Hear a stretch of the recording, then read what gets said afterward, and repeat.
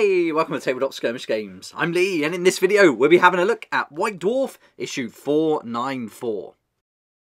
This is the November 2023 issue, and this month has gone by so quick, but here it is, White Dwarf. We got a nice Space Marine on the front there, and something they've changed since the last White Dwarf is the pullouts, so they're not attached inside the magazine anymore, they're going to actually be loose, so I think that's a lot better. And John, if you're watching, I remember your comment on issue 493 about this, so it looks like they heard you because they put it now as separate pullouts, which is much better. It does read a lot easier as we flick through it. But let's turn over to the back page. We're going to see more Space Marines, the Ultramarines there, and then we get all the contents laid out on the back. And since they changed this, they've just divided it into 4 sections really: Bunker, 40k, Age of Sigmar, and then some other stuff at the end. So we're going to go through the whole magazine, flip through, and hopefully this will help you decide whether or not you'd like to add it to your collection this month. So let's go. So here we see on the left, this is all the information about subscribing, and this is part of the subscription, the issue I get, where you get a different cover and save a good amount of money too.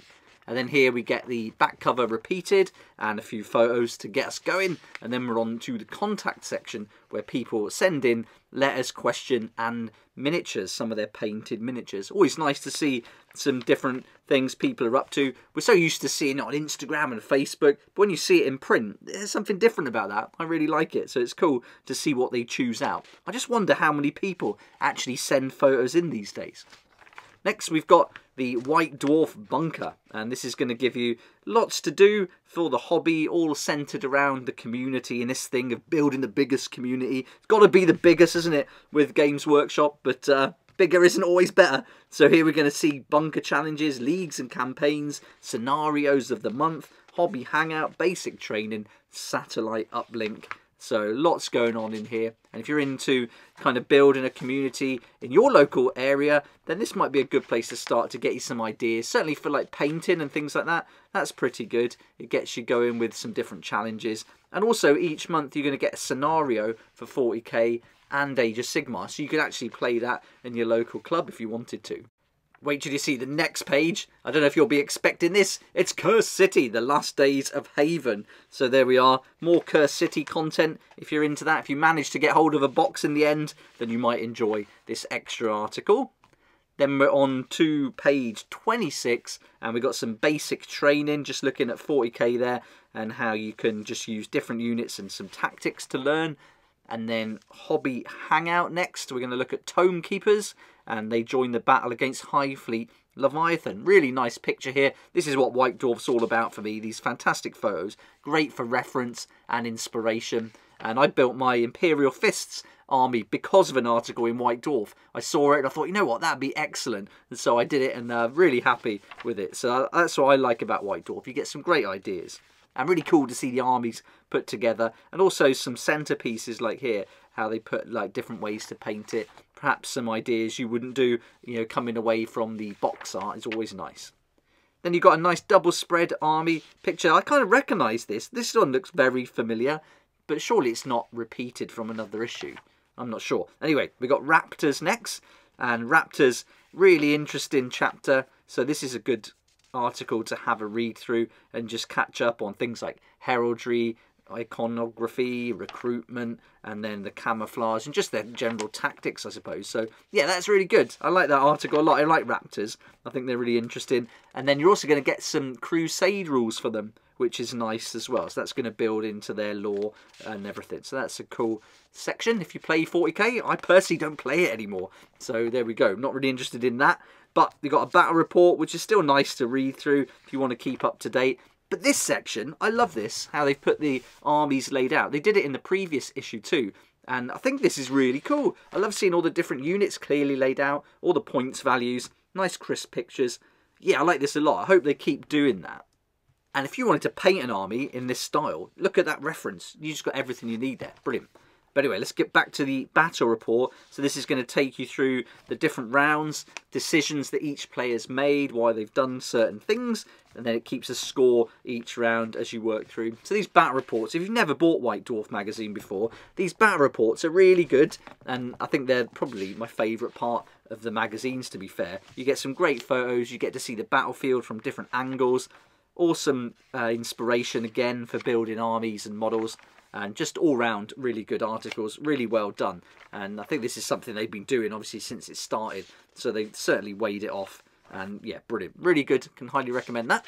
Then we've got brush tips. So here you're looking at the Corsair, and a nice paint scheme there. And these articles are getting really good. I mean, you've got a breakdown of all the paints you need, photos from different angles, close up again, really good reference, and thoughts from the painters from the heavy metal team. Really good article. So with the battle reports and this, you've got some really good information there. Right, now let's go on to the Warhammer Age of Sigmar section. Felt like there was quite a lot of 40k, but I guess we're about halfway.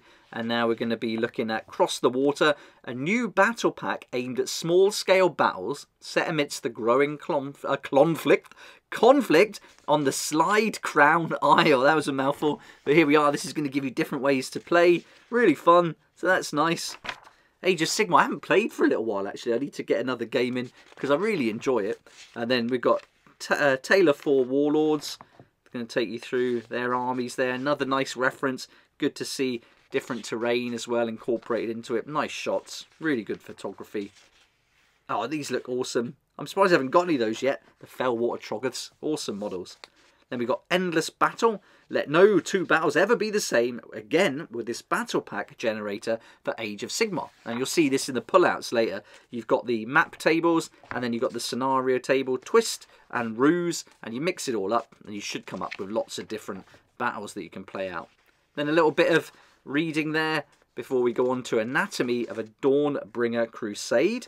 And this is going to tell you all about that, so that's nice. It's kind of fun seeing these posters. I really like that. They do a lot of this now, especially with Cities of Sigmar since they come out.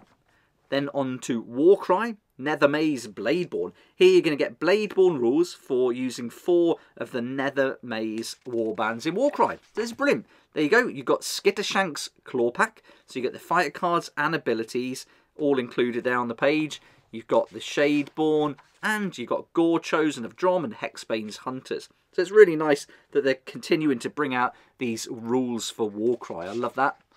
Then we're on to Legions Imperialis. I don't know about this. I haven't got any interest in it, to be fair. It looked fun. It reminds me a lot of Micro Machines when I was a kid, which is pretty cool. But yeah, I think I just don't want to invest in any more systems by Games Workshop at the moment. Yeah, I've covered that in another video. I'm not going to go on about it here. But there we are. And then we've got Necromunda, the Aranthian Succession. Another cool poster. Seems to be something they're doing a lot of now.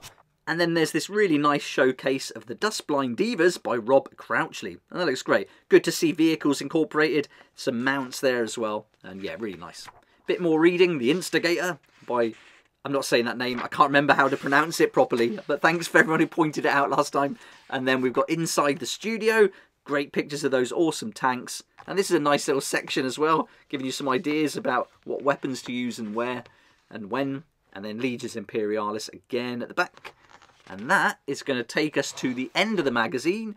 And that is White Dwarf issue 494 for November 2023. But we're not done yet. We've got to look at these pullouts. So really good that it's separate to the magazine. Much better. And here you can see those cards that we saw as part of the Age of Sigmar section. So you're going to take those out, randomly select them. I love this. Great idea. And then another one here. Not sure about this dial. That's something I would never put together or use. But the scenario cards are really great with the different twists on there as well. So that's really nice. So Age of Sigmar, I think that's a really good pull-out to include. Really nice. Here's a code. If you want to grab it first, it's all yours. You can get Commissar Yarrick for Warhammer 40,000 Tacticus. Help yourself to that. There we go. You can download it now as well. Maybe you want to have a look at that. I know nothing about that. And then here we've got the 2 different missions, 1 mission and 1 battle plan. 1 for 40k, battle plan for Age of Sigmar. So this is the same as what was in the magazine, but a handy pull out. And if you collect all those, I think it's really nice. They do 1 each month, so it's a really nice collection forming. And then you get this Realms of Ruin poster.